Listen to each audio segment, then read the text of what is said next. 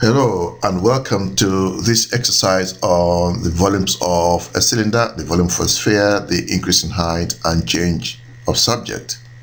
Now this is a question from an iGCSE or GCSE paper and I hope you find it interesting. Now basically what's happened here is that we've got water already in this cylinder here and the height of water is h. We also have this sphere which has a density greater than that of water, which is heavier than water, and there's enough water in the cylinder to submerge completely this sphere when it's dropped into the cylinder. Now when it's dropped into the cylinder, obviously there's displacement of water, so the height of water will then increase.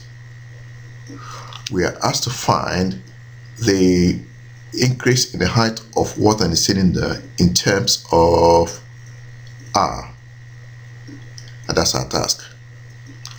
Now firstly, the volume of the sphere is 4/3 pi 3r cubed. It's got to be 3r because the radius of the cylinder is 3r, so that'd be 3r cubed. Now as a result of dropping the cylinder into the sphere into the cylinder, there's an increase in height caused by the displacement of water.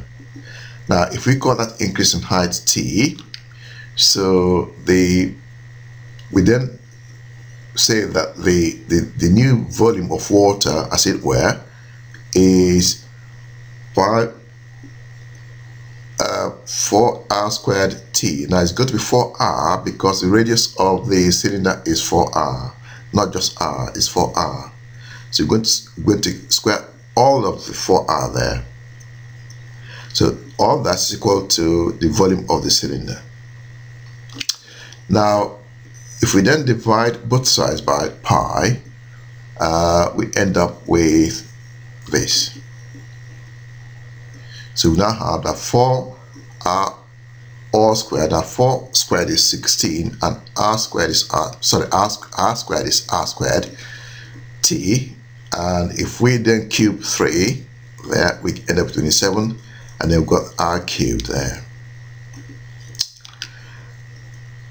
If we then write if we then write the right hand side as 4/3 27 r squared r, because r squared times r is r cubed, and then if we then divide both sides by r squared, we end up with 16t is equal to 4 times 27/3. That's from there. R, don't forget the r there as well. If we then divide both sides by 16, we end up with t is equal to 4 times 27 divided by 3 times 16, not forgetting the r there. If we now divide the numerator by 4 and the denominator by 4, we end up with 1/4. And if we then divide the numerator by 3 and the denominator by 3 as well, we end up with 9/1. So T then becomes 9r/4 centimeters, and that's the same as saying 3 times 3r. So in effect, in verbal terms, the increase in height is 3/4 the radius of the sphere. And I hope all that made some sense. Thank you for watching, and please subscribe. See you again sometime.